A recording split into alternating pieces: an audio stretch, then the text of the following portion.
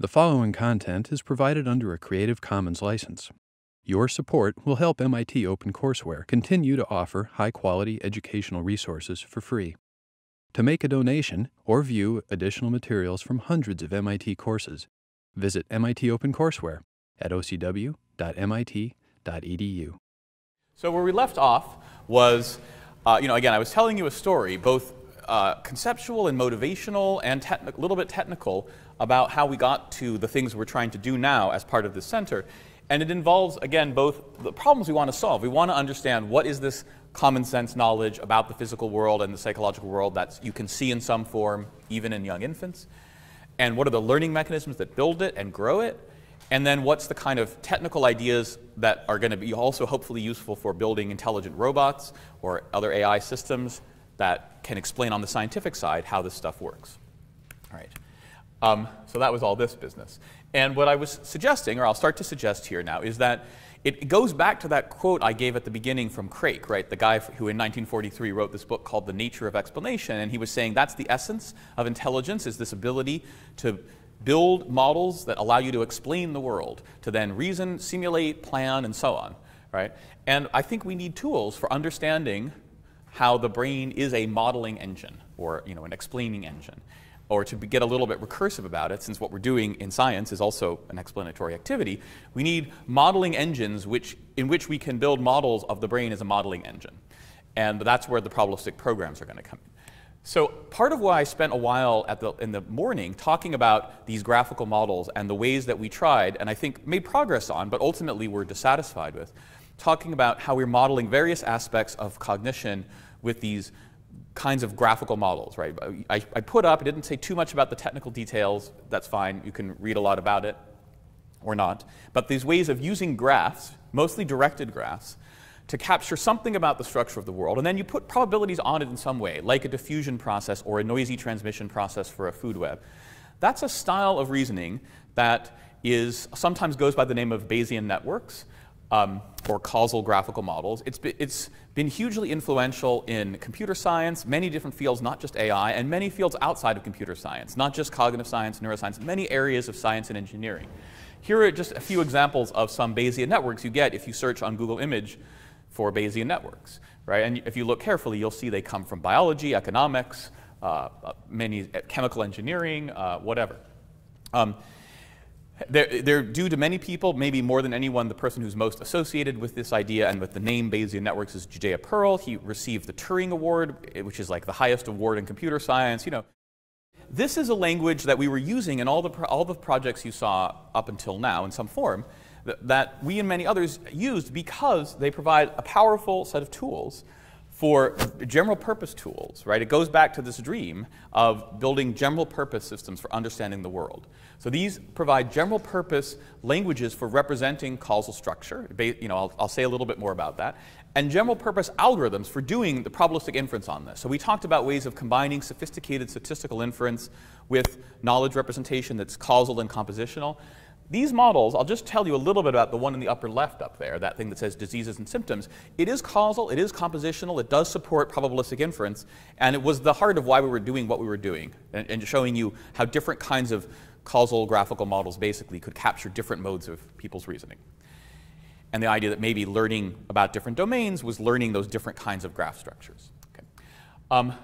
So let me say a little bit about how it works and then why it's not enough, because it really isn't enough. I mean, it's the right start. It's definitely in the right direction, but we need to go beyond it. That's where the probabilistic programs come in. So look at that network up there on the upper left. It's one of the most famous Bayesian networks. It's a textbook example. It was one of the first actually implemented AI systems, was based on this, for a system for medical diagnosis. Sort of a simple approximation to what a general practitioner might be doing if a patient comes in and reports some pattern of symptoms and they want to figure out what's wrong, right? So diagnosis of a disease to explain the symptoms. The graph is a bipartite graph, so two sets of nodes with the arrows, again, going down in the causal direction. The bottom layer, the symptoms, are the things that you can nominally observe, right? A patient comes in reporting some symptoms. Not all are observed, but others maybe are things that you could test, like medical test results. And then there's the top level, is this level of latent structure, the causes, the things that cause the symptoms. The arrows represent basically which diseases cause which symptoms. In this model, there's roughly 500, 600 diseases, you know, the common-ish ones, not all that common, and 4,000 symptoms. So it's a big model. And in some sense, you can think of it as a big probability model, right? It's a way of specifying a joint distribution on this, you know, 4,600 dimensional space.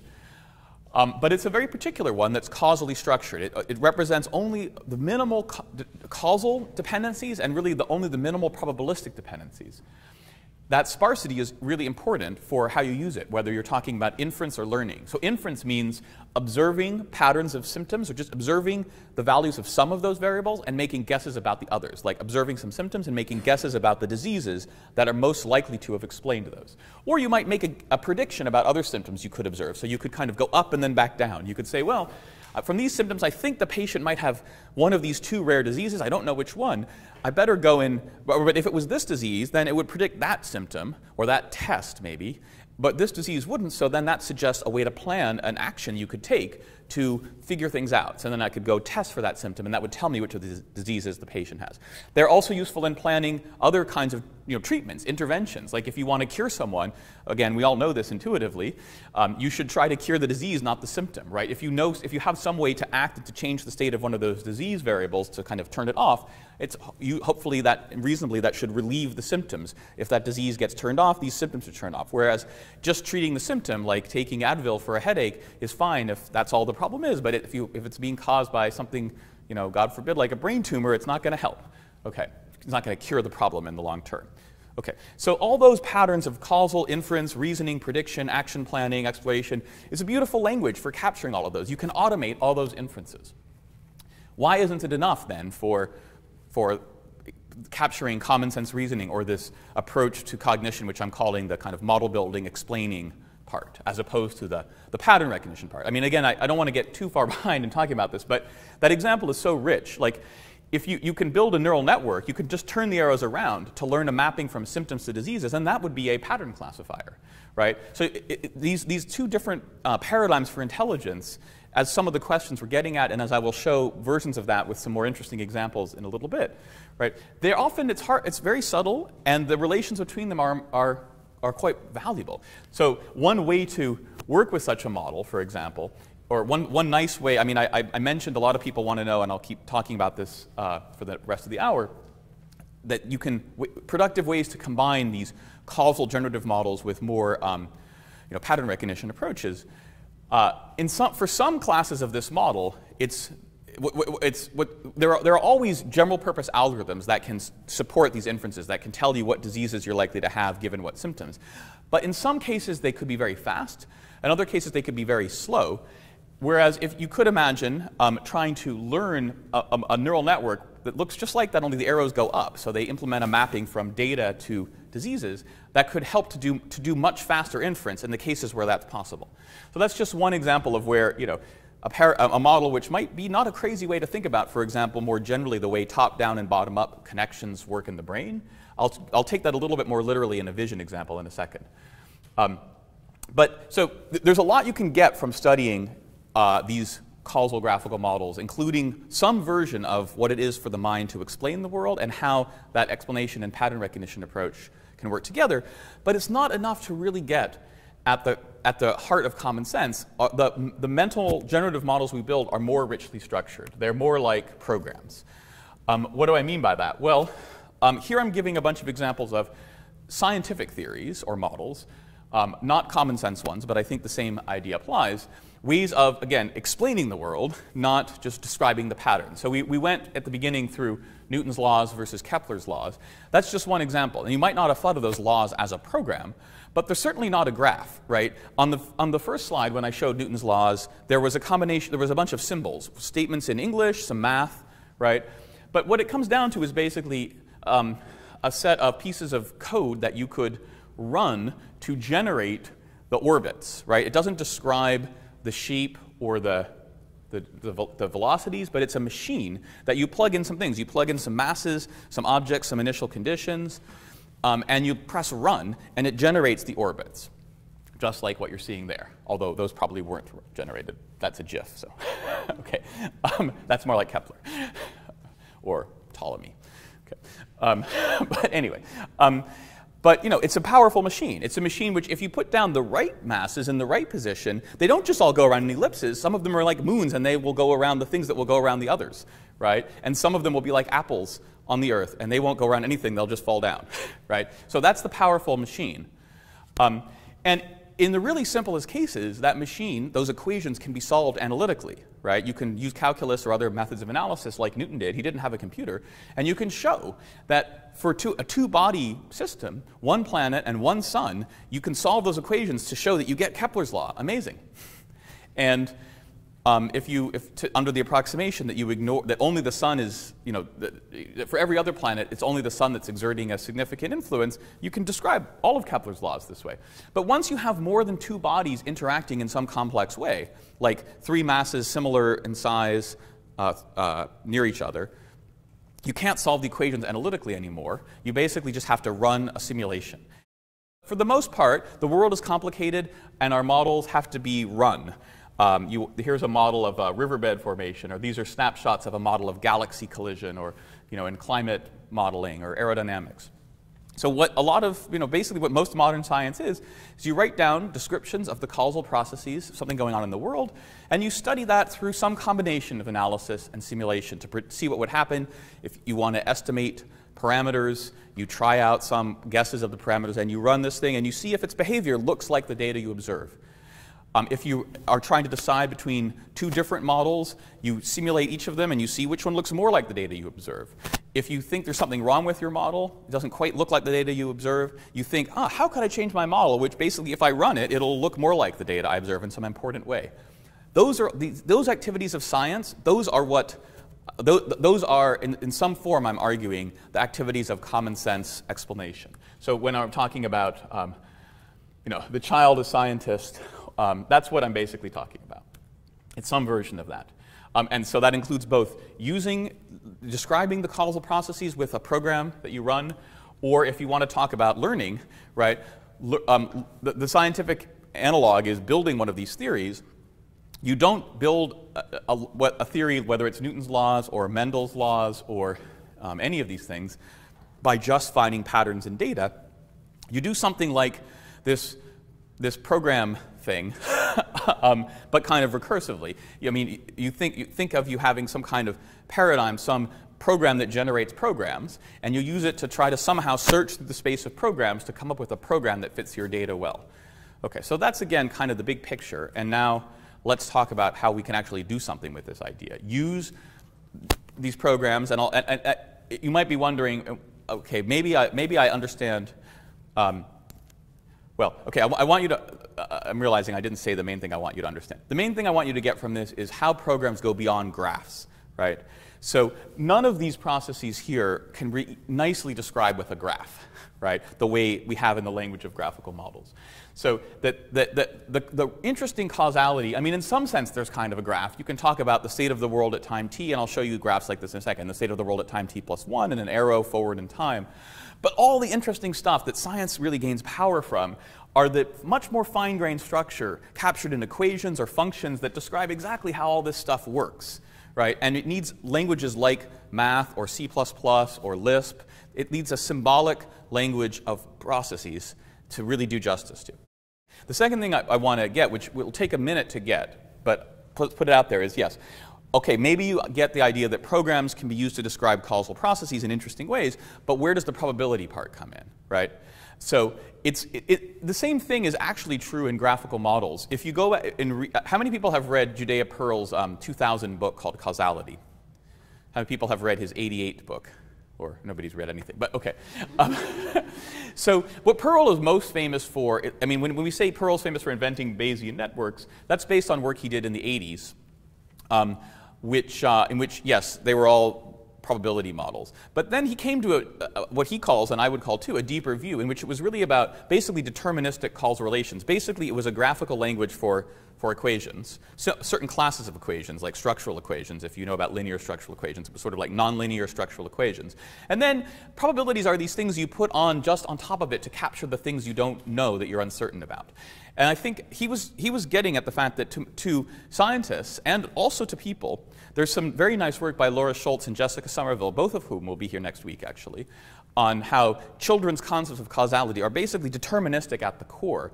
And where the probabilities come in is on the things that we don't observe or the things we don't know, the uncertainty. It's not that the world is noisy, it's that we believe, at least, except for quantum mechanics, but our intuitive notions are that the world is basically deterministic, but with a lot of stuff we don't know. This was, for example, Laplace's view in philosophy of science. And really, until quantum mechanics, it was broadly the Enlightenment science view, right?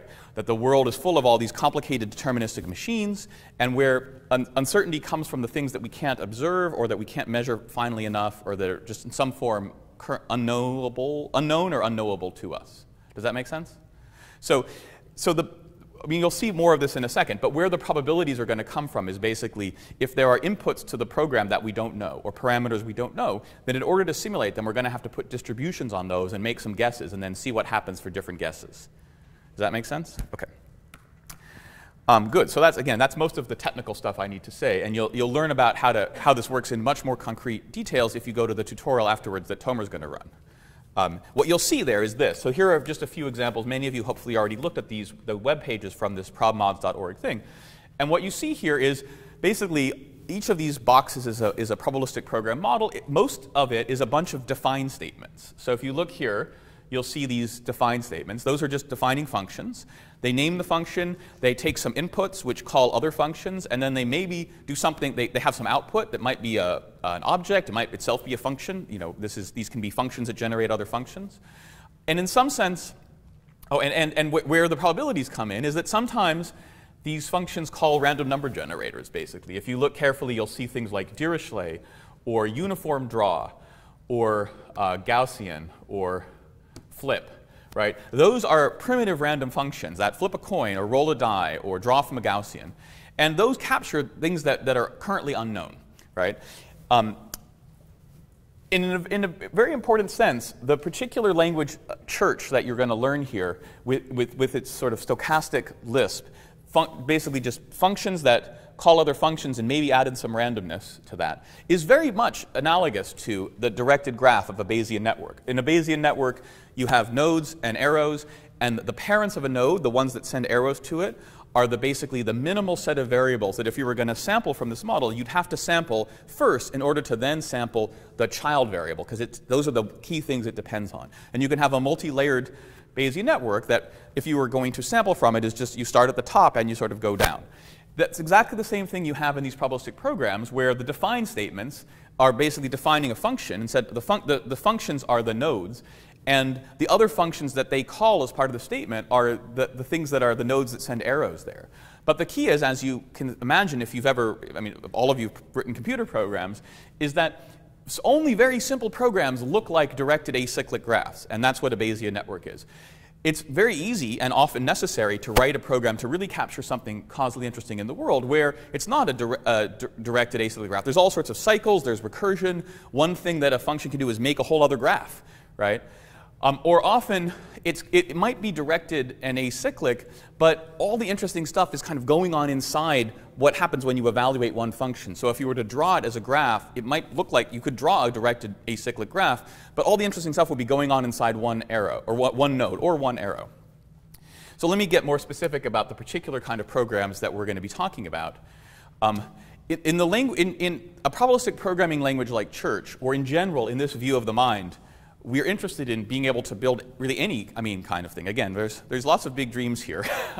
Like I was saying before, I felt like we had to give up on some dreams, but we've replaced it with even grander ones, like probabilistic modeling engines that can do any computable model.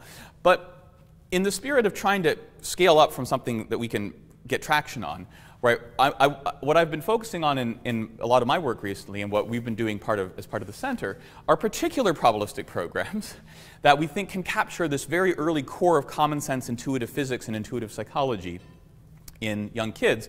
It's what I called, and I remember I mentioned this in the first lecture, this game engine in your head, right? So it's programs for graphics engines, physics engines, planning engines, the basic kinds of things you might use to build one of these immersive video games. And we think if you wrap those inside this framework for probabilistic inference, then that's a powerful way to do the kind of common sense scene understanding, whether in these adult versions or in the young kid versions. Now, there's To specify this probabilistic programs view, just like with Bayesian networks or these graphical models, we wanted general purpose tools for representing interesting things in the world and for computing the inferences that we want, which means basically observing, say, just like you observe some of the symptoms and you want to compute the likely diseases that best explain the observed symptoms. Here we talk about observing the outputs of some of these programs. Like the image that's the output of a graphics program, and we want to work backwards and make a guess at the world state, the input to the graphics engine that's most likely to have produced the image. That's the analog of getting diseases from symptoms, or that's our explanation right there. And there are lots of different algorithms for doing this. I'm not going to say too much about them. Tomer will say a little bit more in the afternoon. The main thing I will do is I will say that the main general purpose algorithms for inference in probabilistic programming language are in the category of slow and slower, and really, really slow. And this is one of the many ways in which there's no magic or no free lunch. If you, across all of AI and cognitive science, when you build very powerful representations, doing inference with them becomes very hard. It's part of why people often like things like neural networks. They're much weaker representations, but inference can be much faster. And at the moment, the only totally general purpose algorithms for doing inference with probabilistic programs are slow. But first of all, they're getting faster. People are coming up with, and I can talk about this offline where that's going, but also, and this is what I'll talk about in a more sharper way in a second, there are particular classes of probabilistic programs, in particular the ones in the game engine in your head, like for vision is inverse graphics and maybe some things about physics and psychology too. But there's a lot. That's just this. I mean, again, I'm just thinking of the stuff of like what's going on with it when a kid is playing with some objects around them and thinking about what other people might think about those things. It's just that setting where we think that you can build sort of, in some sense, special purpose. I mean, they're still pretty general, but inference algorithms for doing inference in probabilistic programs, for getting the causes from the effects that are much, much faster than things that could work on just arbitrary probabilistic programs, and that actually often look a lot like neural networks. And in particular, we can directly use, say, for example, deep convolutional neural networks to build these recognition programs, or basically inference programs that work by pattern recognition in, for example, an inverse graphics approach to vision. So that's what I'll show you basically now. I'm going to start off by just working through a couple of these arrows. I'm going to first talk about this sort of approach we've done to tackle both vision as inverse graphics and some intuitive physics on the scene recovered, and then say a little bit about the intuitive psychology side. Here's an example of the kind of specific domain we've studied. It's like our Atari setting. It's a kind of video game inspired by the real game Jenga. Jenga is this cool game you play with wooden blocks. You start off with a nicely, very nicely stacked up thing, and you take turns removing the blocks, and the player who removes the block that makes the whole thing fall over is the one who loses. And it really exercises this part of your brain that we've been studying here, which is an ability to reason about stability and support, which I very briefly went over this, but this is something that is one of the classic case studies of infant object knowledge, looking at how basically these concepts develop in some really interesting ways over the first year of life.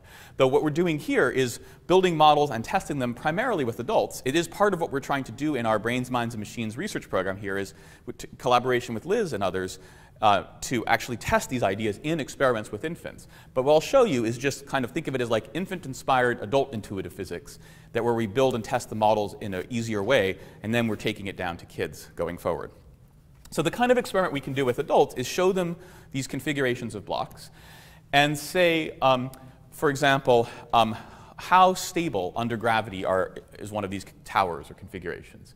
So, like everything else, you can make a judgment on a scale of 0 to 10 or 1 to 7, and probably most people would agree that the ones in the upper left are relatively stable, meaning if you just sort of run gravity on it, it's not going to fall over, whereas the ones in the lower right are much more likely to fall under gravity.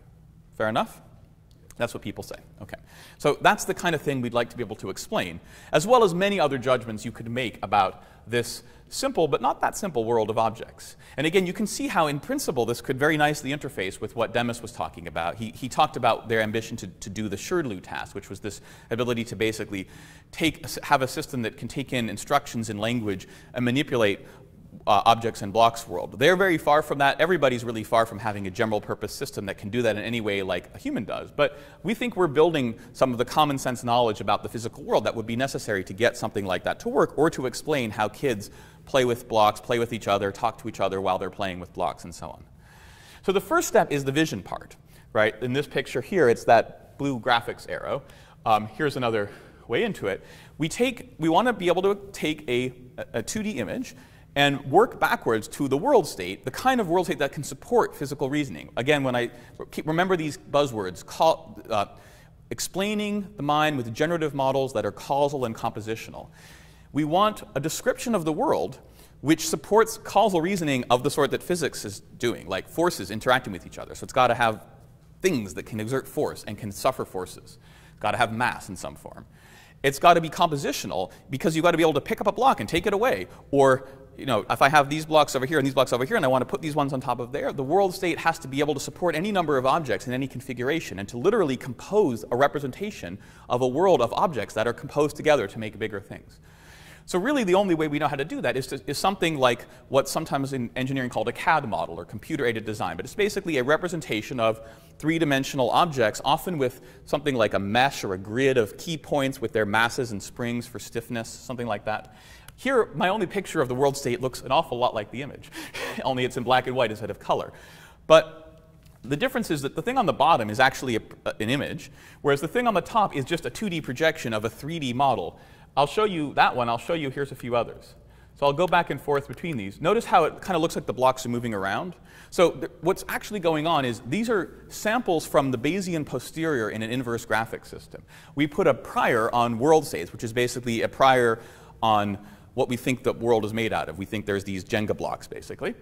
And then the likelihood, which is that forward model, it's the probability of seeing a particular 2D image given a 3D configuration of blocks. And going back to the thing you said, it's basically deterministic with a little bit of noise. It's deterministic. It just follows the rules of OpenGL graphics. Basically says, objects have surfaces. They're not transparent. You can't see through them. That's an extra complication if you wanted to have that. And basically, the image is formed by taking the closest surface of the closest object and bouncing a ray of light off of it, which really just means taking its color and scaling it by intensity. It's a very simple shadow model. So that's the causal model. And then we can add a little bit of uncertainty. Like, for example, maybe we can't, there's a little bit of noise in the sensor data. So you can be uncertain about exactly the low-level image features. And then when you run one of these probabilistic programs in reverse, to make a guess of what configuration of blocks is most likely to have produced that image, there's a little bit of posterior uncertainty that inherits from the fact that you can't perfectly localize those objects in the world. So again, what you see here are 3 or 4 samples from the posterior, the distribution over best guesses of the world state of 3D objects that were most likely to have rendered into that 2D image. And any one of those is now an actionable representation for physical manipulation or reasoning. Okay? Right. And how we actually compute that, again, I'm not going to go into right now. I'll go into something like it in a minute. But at least in its most basic form, it involves some rather unfortunately slow random search process through the space of blocks models. Okay.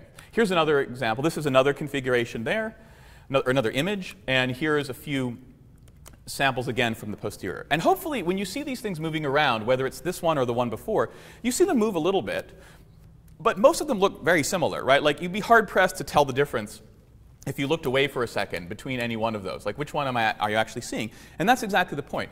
The uncertainty you see there is meant to capture basically the uncertainty you have, which in a single glance at an image like that, you can't perfectly tell where the blocks are. So basically any one of these configurations up here is about equally good. And we think your intuitive physics, your sort of common sense core intuitive physics that even babies have, is operating over one or a few samples like that. Now, in separate work that is not really, I don't think of it as really about common sense, but it's one of the things we've been doing in our group and in CBMM where these ideas best make contact with the rest of what people are doing here and where we can really test interesting neural hypotheses potentially and understand the interplay between these generative models for explanation and the more sort of neural network type models for pattern recognition. we've been really pushing on this idea of vision as inverse graphics. So I'll tell you a little bit about that because it's quite interesting for CVM, but I want to make sure to I'll only do this for about 5 minutes and then go back to how this gets used for more of the intuitive physics and planning stuff. So this is an example from a paper by Tejas Kulkarni, who's one of our grad students. And it's joint work with a few other really smart people, such as Vikash Mansingha, who's a research scientist at MIT, and Pushmeet Kohli, who's at Microsoft Research. And it was a computer vision paper, pure computer vision paper from the summer, where he was developing a general, a specific kind of probabilistic programming language, but a general one for doing this kind of vision as inverse graphics, where you could give a number of different models. Here I'll show you one for faces, another one for bodies, another one for generic objects. But basically, you can pretty easily specify a graphics model that when you run it in the forward direction, generates random images of objects in a certain class, and then you can run it in the reverse direction to do scene parsing, to go from the image to the to the underlying scene. So here's an example of this in faces, where the graphics model, it's really very directly based on work that Thomas Vetter, who was a former student or postdoc of Tommy's actually, so kind of an early ancestor of CBMM, built, and his group in Basel, Switzerland, where it's a simple but still pretty nice graphics model for making face images. There's a model of the shape of the face, which again, it's like a CAD model. It's a mesh surface description, pretty fine-grained structure of the 2D surface of a face in 3D. And there's about 400 dimensions to characterize the possible shapes of faces. And there's another 400 dimensions to characterize the texture, which is like the skin, the beard, the eyes, the color and surface properties that get mapped on top of the mesh. And then there's a little bit more graphic stuff, which is generic, not specific to faces. That stuff is all specific to faces. But then there's a simple lighting model. So you basically have a point light source somewhere out there, and you shine the light on the face. It can produce shadows, of course, but not very complicated ones. And then there's a viewpoint camera thing. So you put the light source somewhere and you put a camera somewhere, specifying the viewpoint. And the combination of these, shape, texture, lighting, and camera, give you a complete graphic specification. It produces an image of a particular face lit from a particular direction and viewed from some particular viewpoint and distance. And what you see on the right are random samples from this probabilistic program, this generative model. So you can just write this program and press go, go, go, go, go, and every time you run it, you get a new face viewed from a new direction and lighting condition. So that's the prior. Right, okay. Now, what about inference? Well, the idea of vision as inverse graphics is to say, take a real image of a face, like that one, and see if you can produce from your graphics model something that looks like that. So for example, here in the lower left is an example of a face that was produced from the graphics model that hopefully most of you agree looks kind of like that. Maybe not exactly the same, but kind of enough. And in building this system, this system, by the way, is called Picture. That's the first word of the paper title, too, the Kulkarni et al. Paper. There were a few neat things that had to be done. One of the things that had to be done was to come up with various ways to say what does it mean for the output of the graphics engine to look like the image. In the case of faces, actually matching at pixels is not completely crazy. But for most vision problems, it's going to be unrealistic and not unnecessary to build a graphics engine that's pixel level realistic. And so you might, for example, want to have something where the graphics engine hypothesis is matched to the image with something like some kind of features, like it could be convolutional neural network features. That's one way to use, for example, neural networks to make something like this work well. And Jajan just showed me a paper by some other folks from Darmstadt, which is doing what looks like a very interesting, similar kind of thing. Let me show what inference looks like in this model, and then say what I think is an even more interesting way to use convolutional nets from another recent paper we've been looking at. So here's, you watch this. This is one observed face. And what you're seeing over here is just a trace of the system kind of searching through the space of traces of the graphics program, like basically trying out random faces that might look like that face there. It's using a kind of MCMC inference, very similar to what you're going to see from Tomer in the tutorial. It basically starts off with a random face and takes a bunch of small random steps that are biased towards making the image look more and more like the actual observed image. Right? And at the end, you have something which looks almost identical to the observed face. Right? The key, right, though, is that though the observed face is literally just a 2D image, the thing you're seeing on the right is a projection of a 3D model of a face. And it's one that supports a lot of causal action, right? So here, just to show you on a more interesting sort of higher resolution set of face images, the ones on the left are observed images. And then we do this, we fit this model, and then we can rotate it around and change the lighting. If we had parameters that controlled expression, there's no real expression parameters here. That wouldn't be too hard to put in. You can make the face happy or sad. But you can see that hopefully what you can see is that the recovered model supports fairly reasonable generalization to other viewpoints and lighting conditions. It's the sort of thing that should make for more robust face recognition. Although that's not the main focus of what we're trying to use it here, I just want to emphasize there's all sorts of things that would be useful if you had an actual 3D model of the face that you could get from a single image. Or here's the same kind of idea now for a body pose system. So now the image we're going to assume has a person in it somewhere doing something. Remember back to that challenge I gave at the beginning about finding the bodies in a complex scene like the airplane full of computer vision researchers. And where you found the right hand or the left toe, right? So we think that in order to do that, we think you have to have something like an actual 3D model of a body. What you see on the lower left is a bunch of samples from this. So we basically just took a kind of an interesting 3D stick figure, skeleton model, and just put some knobs on it. You can tweak it around. You can put some simple probability models to get a prior, and these are just random samples of random body positions. And the idea of the system is to kind of search through that space of body positions until you find one which then, when you project it from a certain camera angle, looks like the body you're seeing. So here's an example of this in action. This is some guy, I guess Usain Bolt, some kind of interesting, slightly unusual pose as he's about to break the finish line, maybe. And here's the system in action. So it starts off from a random position, and again, sort of takes a bunch of random steps, moving around in 3D space until it finds a configuration which, when you project it into the image, looks like what you see there. Now, just one second. Notice a key difference. When I say looks like, it doesn't look like it at the pixel level like the face did, right? It's only matching at the level of these basically enhanced edge statistics, which you see here. So this is an example of building a model that's not a photorealistic render. The graphics model is not trying to match the image, it's trying to match this. Or it could be, for example, some intermediate level of convenet features. And we think this is very powerful because, more generally, while we might have a really detailed model of facial appearance, for bodies, we don't have a good clothing model. We're not trying to model the skin. We're just trying to model just enough to solve the problem we're interested in. And again, this is reflective of a much more broad theme in this idea of intelligence as explanation, modeling the causal structure of the world. We don't expect, even in science, but certainly not in our intuitive theories, to model the causal structure of the world at full detail.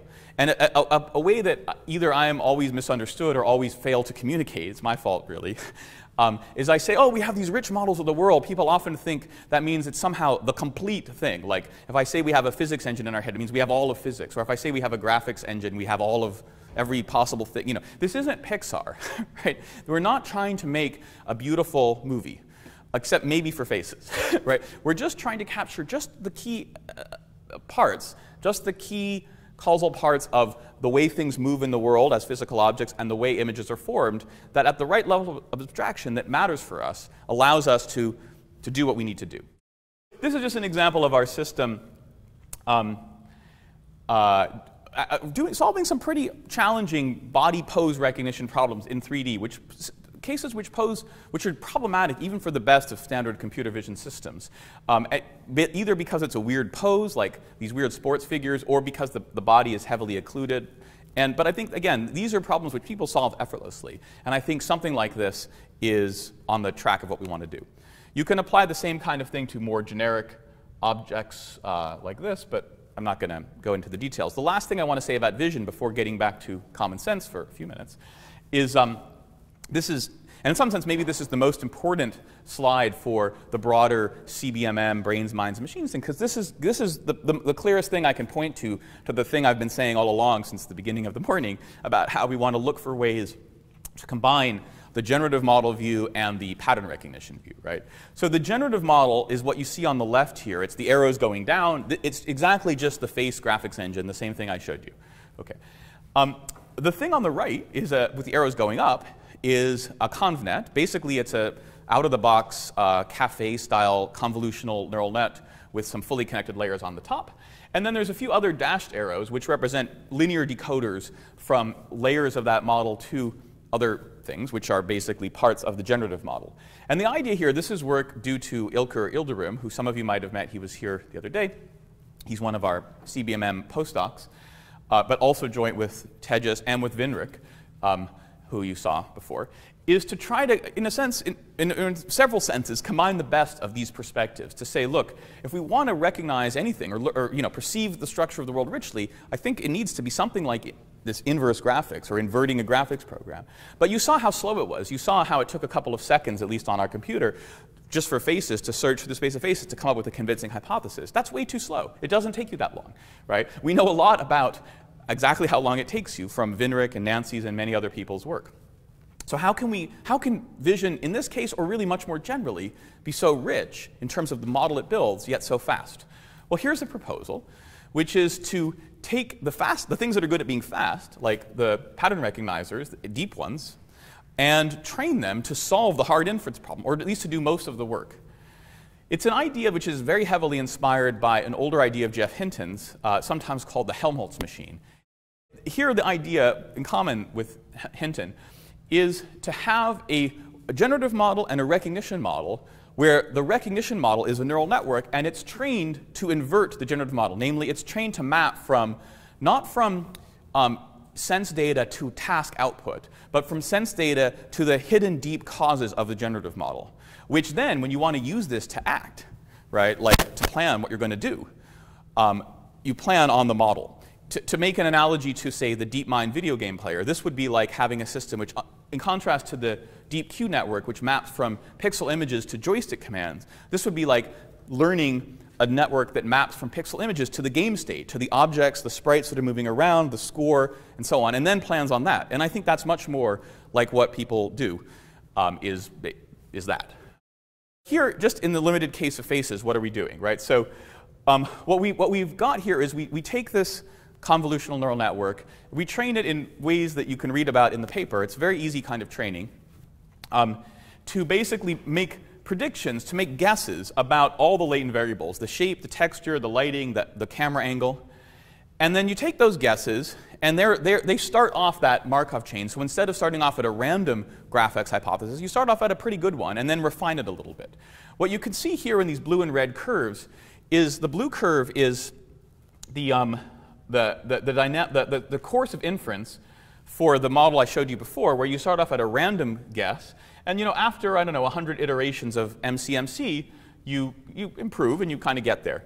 Whereas the red curve is what you see if you start off with the guess of this recognition model. And you can see that you start off sort of, in some sense, almost as good as you're ever going to get. And then you refine it. Well, it might look like you were just refining it a little bit, but this is a kind of a doubly log scale. It's a log plot of log probability. So what looks like a little bit there on the red curve is actually a lot, I mean, perceptually.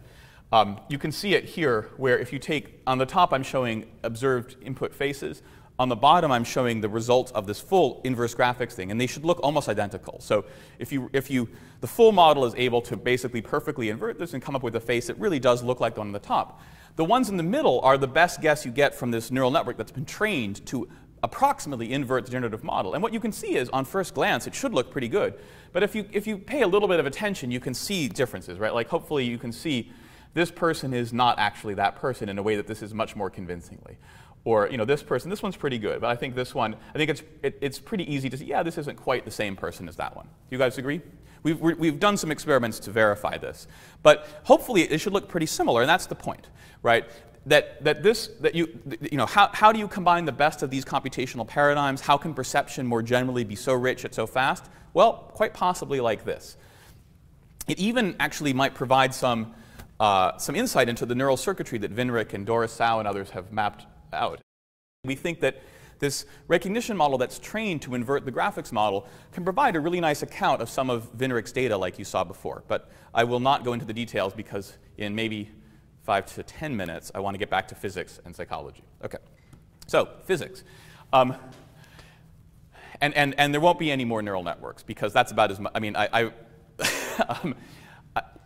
think we'd like to take those ways of integrating the best of these approaches and apply them to these more general cases, but that's about as far as we can get. Here, what I want to just give you a taste of, at least, is how we're using ideas just purely from probabilistic programs to capture more of this common sense physics and psychology.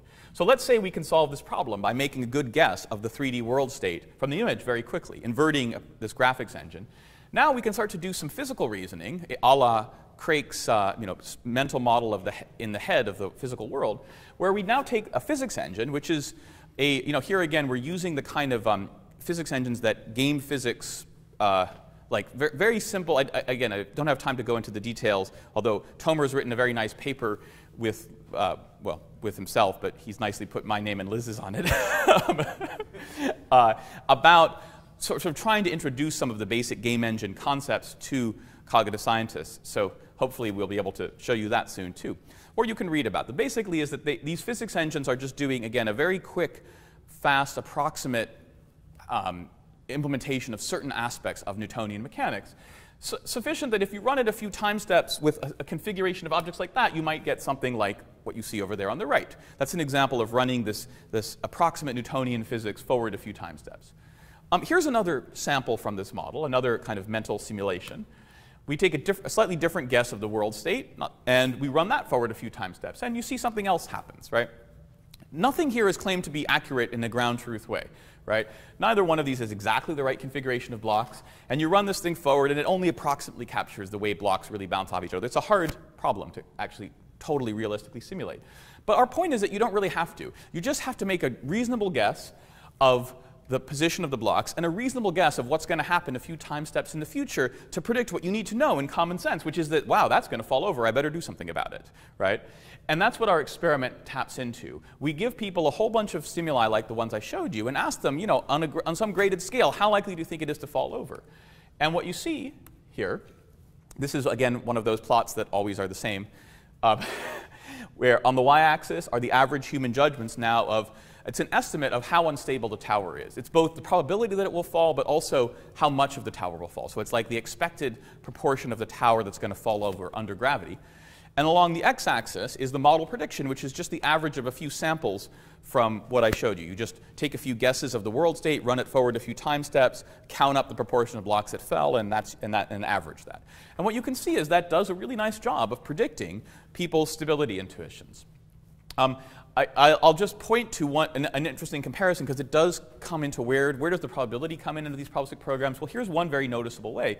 So if you look down there on the lower right, you'll see a smaller version of a similar plot, which is, it's plotting now the results of, it says ground truth physics, but that's a little misleading maybe. It's just a noiseless physics engine. So we take the same physics model, but we get rid of any of the state uncertainty. So we tell it the true position of the blocks, and we give it the true physics, whereas our probabilistic physics engine allows for some uncertainty in exactly which forces are doing what. But here we say we're just going to model gravity, friction, collisions as best we can, and we're going to get the state of the blocks perfectly. And because it's noiseless, you notice that, so those crosses over there are crosses because they're error bars both across people and model simulations. Now they're just vertical lines. There's no error bars in the model simulation because it's deterministic. It's graded because there's the proportion of the tower that falls over. But what you see is the model's a lot worse, right? It scatters much more. The correlation drops from around 0.9 to around 0.6 in terms of correlation of model with people's judgments. And you have some cases like this red dot here, that corresponds to this stimulus, which goes from being a really nice model fit. This is one which people judge to be very unstable, and so does the probabilistic physics engine. But actually, it's not unstable at all. It's actually perfectly stable. The blocks are actually just perfectly balanced so that it doesn't fall, although I'm sure everybody looks at that and finds that hard to believe, right? Okay. So this is nice. This is a kind of physics illusion. There are real-world versions of this out on the beaches not too far from here. People it's a fun thing to do, to stack up objects in ways that are surprisingly stable.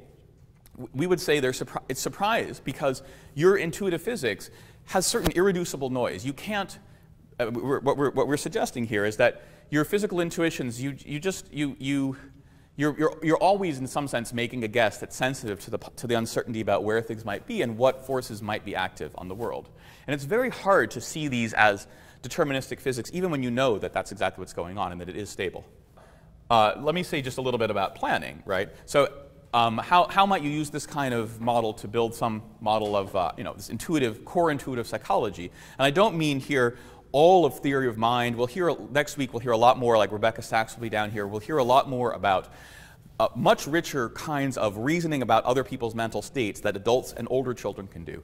But here we're talking about, just as we were talking about what I was calling core intuitive physics, again inspired by Liz's work, of just what objects do right here on the tabletop around us over short time scales, the kind of core theory of mind, something that even very young babies can do in some form, or at least young children. There's controversy over exactly what age kids can be able to do this sort of thing, but in some form, I think, before language, it's the kind of thing that when you're starting to learn verbs, the earliest language is kind of mentalistic and builds on this knowledge. And take the red and blue ball chasing scene that you saw, remember from Tomer, that was 13-month-olds. So there's definitely some form of kind of interpretation of beliefs and desires in some proto-form that you can see even in infants of around 1 year of age.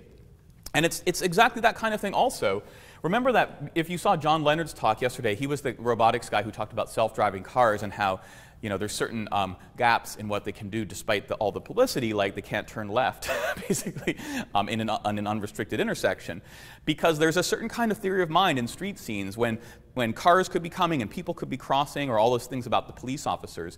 Like this, part of why this is so exciting to me and why I love that talk is because this is, I think, the same common sense knowledge, that if we can really figure out how to capture this reasoning about beliefs and desires in the limited context where desires are people moving around in space around us and the beliefs are who can see who, right? And who can see who, right? A lot of, in driving, the art of making eye contact with other drivers or pedestrians is seeing that they can see you, or that they can see what you can see, and that they can see you seeing them. It doesn't have to be super deeply recursive, but it's a couple of layers deep. We don't have to think about it consciously, but we have to be able to do it. So that's the kind of core belief, desire, theory of mind reasoning. And here's how we've tried to capture this with probabilistic programs. This is work that Chris Baker started doing a few years ago, a lot of it joint with Rebecca Sachs, and also with some of it with Julian Hara-Edinger and some of it with Tomer. So there's a whole bunch of us who've been working on versions of this, but I'll just show you one or two examples. Here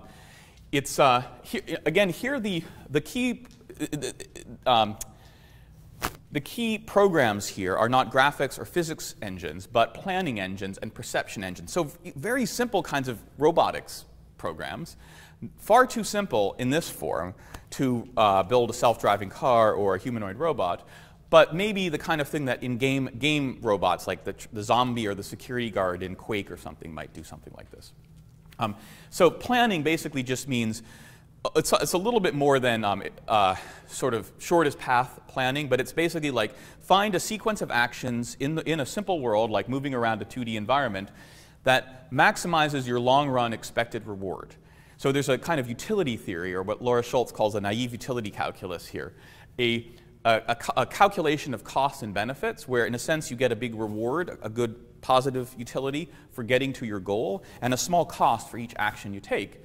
And under that view, then in some sense, and some actions might be costlier than others, something that Tomer is looking at in infants, and something that Julian Hara-Edinger has looked at in older kids, this understanding of that. But this sort of basic cost-benefit trade-off that is going on whenever you move around an environment and decide, well, is it worthwhile to go all the way over there? Or, well, I know I like the coffee up at Pie in the Sky better than the coffee in the dining hall here at Swope, but, to think about, am I going to be late to my lecture? Am I going to be late to Nancy's lecture? Those are different costs, both costs. It's that kind of calculation. Okay.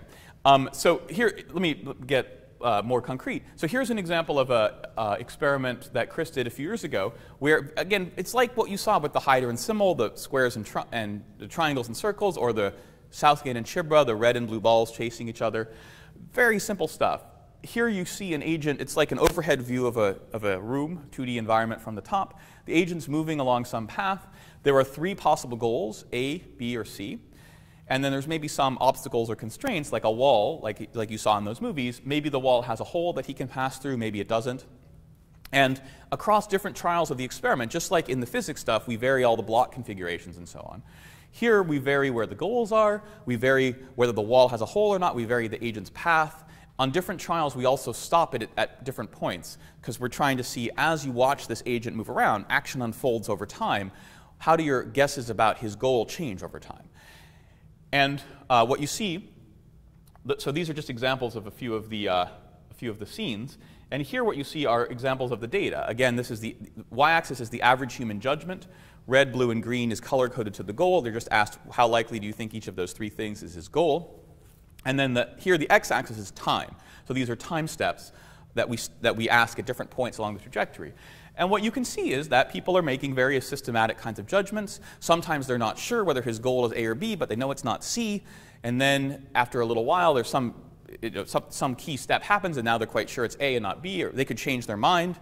Here, people were pretty sure it was either green or red, but not blue. And then there comes a point where it's surely not green, but it might be blue or red. Oh, no, then it's red. Here, they were pretty sure it was green. Then, nope, definitely not green. And now I think it's red. It was probably never blue. OK. And the really striking thing to us is how closely you can match those judgments with this very simple probabilistic planning program run in reverse. So we take, again, this simple planning program that just says basically try to just kind of get as efficiently as possible to your goal. I don't know what your goal is, though. I observe your actions that result from an efficient plan, and I want to work backwards to say, what do I think your goal is, your desire, the rewarding state? And just doing that just basically perfectly predicts people's data. I mean, this is, of all the mathematical models of behavior I've ever had a hand in building, this one works the best. It's really quite striking. To me, it was striking because I came in thinking this would be a high-level, very high-level, weird, flaky, hard-to-model thing. Here's just one more example of one of these things, which actually puts beliefs in there and not just desires. So it's a key part of intuitive psychology that we do joint inference over beliefs and desires. In this one here, we assume that you, the subject, the agent who's moving around, all of us have shared full knowledge of the world. So we know where the objects are, we know where the holes are. There's none of this false belief like you think something is there when it isn't. Now here's some later work that Chris did, where what we call the food truck studies, where here we add in some uncertainty about beliefs in addition to desires. And it's easiest just to explain with this one example up there in the upper left. So here, and this, like a lot of university campuses, lunch is best found at food trucks, which can park in different spots around campus. Here, the two yellow squares show the two parking spots on this part of campus. And there are several different trucks that can come and park in different places on different days. So there's a Korean truck, that's K. There's a Lebanese truck, that's L. There's also other trucks, like a Mexican truck, but there's only two spots. So if the Korean one parks there and the Lebanese one parks there, the Mexican has to go somewhere else or can't come there today. And on some days, the trucks park in different places, and or a spot could also be unoccupied. The trucks could be elsewhere. So look at what happens on this day. Our friendly grad student, Harold, comes out from his office here. And importantly, the way we model interesting notions of evolving belief is that now we've got that perception and inference arrow there. So Harold forms his belief about what's where based on what he can see. And it's just the simplest perception model, just line of sight access. We assume he can kind of see anything that's unobstructed in his line of sight. So that means that when he comes out here, he can see that there's the Korean truck here, but he can't see this is a wall or a building. He can't see what's on the other side of that. OK, so what does he do? Well, he walks down here. He goes past the Korean truck, goes around the other side of the building. Now, at this point, his line of sight he can see that there's the Lebanese truck there. He turns around and he goes back to the Korean truck. So the question for you is, what is his favorite truck? Is it Korean, Lebanese, or Mexican? Mexican, yeah. It's not very hard to figure that out. But it's quite interesting because the Mexican one isn't even in the scene, right? The most basic kind of goal recognition, and this again cuts right to the heart of the difference between recognition and explanation, right? There's been a lot of progress in machine vision systems for action understanding, action recognition, and so on. And they do things like, for example, they take video, and the best cue that somebody wants something is if they reach for it or move towards it. And that's certainly what was going on here, right? In all of these scenes, your best inference about what the guy's goal is which thing is he moving towards. And it's just subtle to parse out the relative degrees of confidence when there's a complex environment with constraints. But in every case, by the end, it's clear he's going for one thing, and the thing he is moving towards is the thing he wants. But here, you have no trouble realizing that his goal is something that isn't even present in the scene. Yet he's still moving towards it in a sense. He's moving towards his mental representation of it. right? He's moving towards the Mexican truck in his mind's model. And that's him explaining the data he sees, right? For some reason, he must have had maybe a prior belief that the Mexican truck would be there, so he formed a plan to go there. And in fact, we can ask people not only which truck does he like, this is Mexican truck, that's what people say, and here's the model, but we also ask them a belief inference. We say, prior to setting out, what did Harold think was on the other side? What was parked in the other spot that he couldn't see? Did he think it was Lebanese, Mexican, or neither? And we ask a degree of belief, so you could say he had no idea. But interestingly, people say he probably thought it was Mexican, because how else could you explain what he's doing, right?